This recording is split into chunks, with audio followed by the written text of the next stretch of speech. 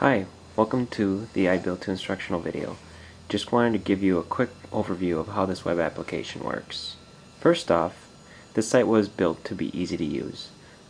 For navigation, the site was split into a couple options. There's the main navigation and the sub-navigation. As you can see here, the main navigation would be these larger buttons to the upper left-hand corner, and the sub-navigations would be just below that. So for each of the main navigation options, there would be a bunch of different sub-navigations, but for the home page that does not apply. So for login, you have three sub-navigation options. You have the login, you have lost password, and help. With lost password, all you have to do is enter your email address, click the lost password, and an email will be sent to you with a link on how you can reset your password. Next, you'll notice that there's a help sub-navigation.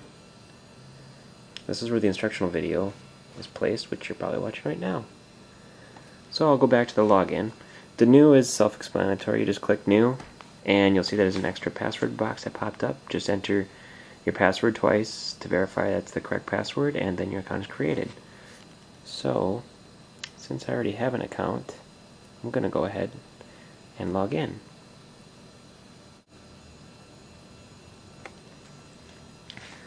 As you can notice, the site didn't have to do any kind of traditional post back and wait, which means the site is completely asynchronous. So after the initial load, the site will load very fast on Wi-Fi, and it'll load pretty quick on Edge network. So as you can see here, the main navigation are the top buttons, and then the sub-navigations are below it. So as you can see, I'm on the home page, and the home page will have a Did You Know section, announcements, and a Coming Soon. Did You Know just gives you a quick little bit of information that tells you how you can maybe better use this application. The announcements kind of just fills you in on what might have changed with the application. And then Coming Soon are items that people have requested, and I agree that should be added to the site. And then at the lower part of the screen, you'll notice that there's a place where you can email me. Just click the link, which will bring up your email, and just shoot me an email and let me know what you would like to see added to the site, or if there's something that could make your everyday use a little bit better. And then also, of course, there's the log off button at the far bottom of the screen. You'll also note for sub-navigation for this option for home, you'll see that you can change your password here. And there's also settings. In the settings, there's only one option so far, and that's for login expiration.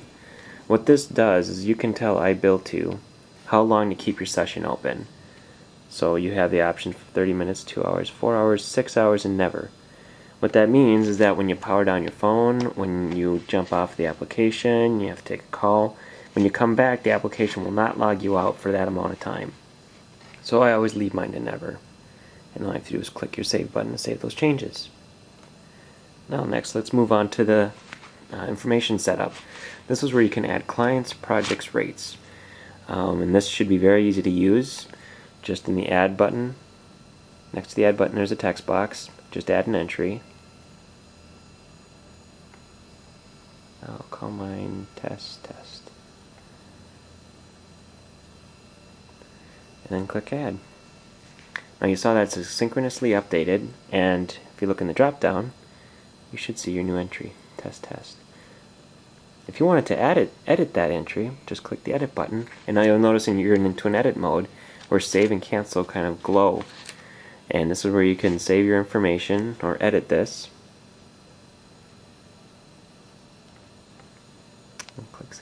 And then I click cancel to get out of it, but then you can also click save to save it. And then the same is true for projects and rates. Okay, next I'm going to move on to doing a quick bill and a full bill. As you notice, those are the two sub-navigation items listed. All your clients or existing client projects rates are in the drop-down box, as you can see in the middle of the screen. Description field that you can enter in, or you don't have to, and then hours worked. So I'm going to go ahead and just leave the default items in there. And I think I only have one rate. Yep. And then for description, I'm just going to enter test. And I'm going to call it test 10. And then hours worked, I'm going to say I worked an hour.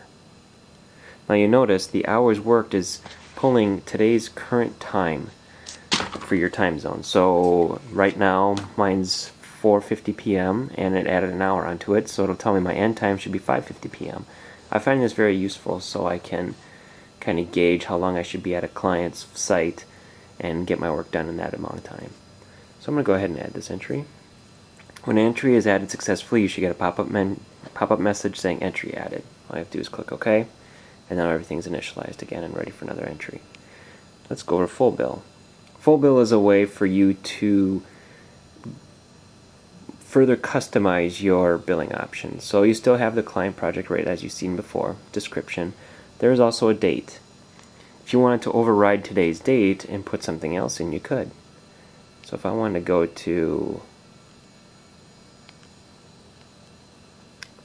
to April 25th, enter that date, and you also notice now that start time has popped up. So if you need to override that 4:51 p.m. and I want to say I know I'm going to work at 5 p.m. on that day,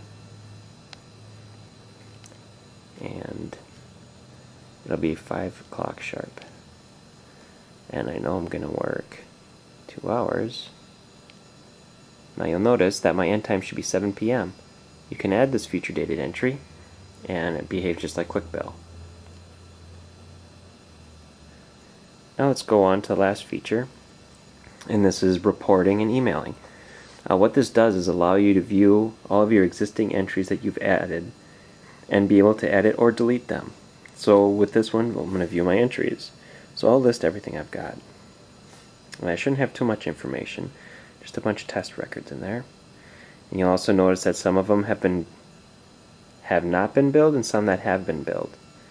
And let me go into each of these options. With the edit, that's pretty much what it does. If you click edit, it'll let you go in and change the settings that you entered previously. And if that all looks good, you can click save. Otherwise, I'm not going to save anything. I'll click cancel out. And that brings us back to this entry. And let's say you said that you already worked this and you billed the client. You just click build and there you go. The person has been billed.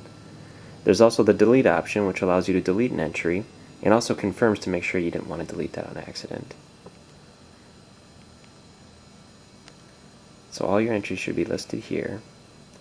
And in the case you have more than 10 items, you will see a bottom right and a bottom left arrow.